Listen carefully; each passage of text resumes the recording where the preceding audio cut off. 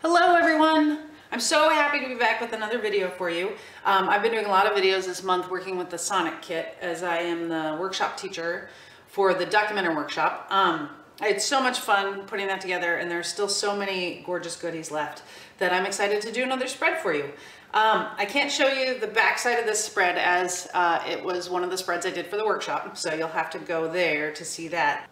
On the back side, I've documented the friends that we've had in our new home. It's been almost 2 years now, so I don't know if you'd call it new. I made a point to make a spread about my friends, which I really appreciate, and I didn't have enough pictures of them and enough friendships documented in my album, so I did that. But on this side, I'm going to be documenting my kiddo's 3rd birthday with a bunch of cute pictures of the kids from the party. So I'm going to try and incorporate all those photos in there and use bits and pieces from the Sonnet Documenter kit, which I still have a little bit left.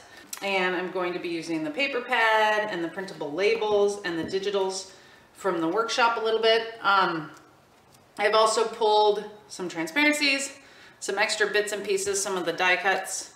And then over here is the Bright Star kit, which I think is just so fun and punchy, and I love the stamp set, so I'll be incorporating that.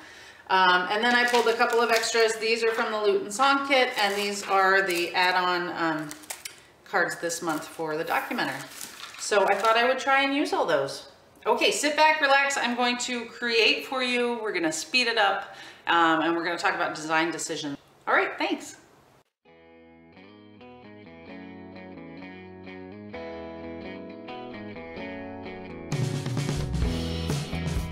Okay, so the first thing I'm doing here is I'm getting all my pictures exactly where I want them. I'm cutting them down to fit the spaces, so I'm cutting this one right here to a 3x4 down from a 4x6, and this next one I'm going to cut to a 4x4. I often get my pictures printed before I map my layouts out, so I really, I get a lot of them on 4x6 and I get a lot of them in 3x4, and then I just cut them to fit the spaces that I'm working with at the time. It works really well as I'm just terrible at planning things out. Now that my pictures are in place, I'm trying to find the perfect cards to complement them. I love that present card in the middle on the top. It's perfect for this spread because it matches my son's shirt and it's about a birthday party, so it couldn't be better.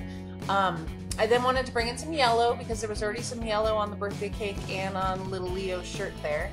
And so I went with that yellow card, and then I liked how that yellow card looked in the bottom corner because that little triangle sort of draws your eye into the page.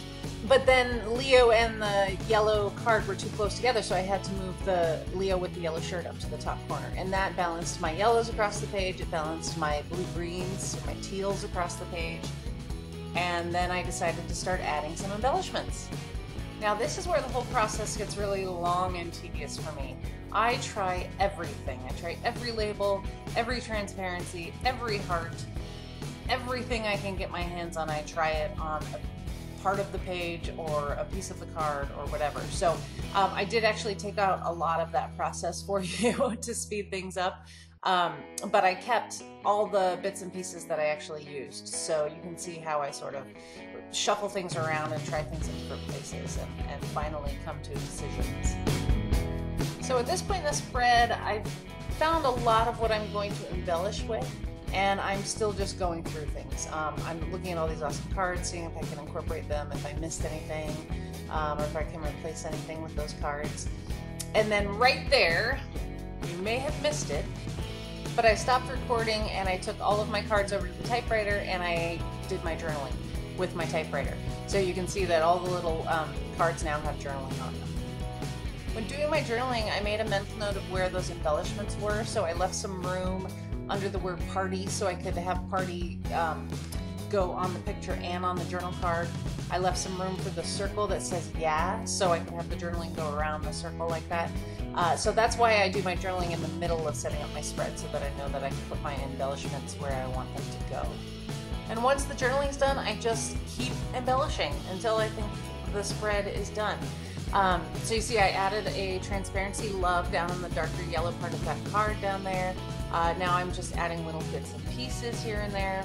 Pretty soon I stopped the camera and I put all of my cards into the pockets. Yep, right now they're all in the pockets. And now I'm adding some chunkier embellishments to the outside. Okay, so here's the final layout.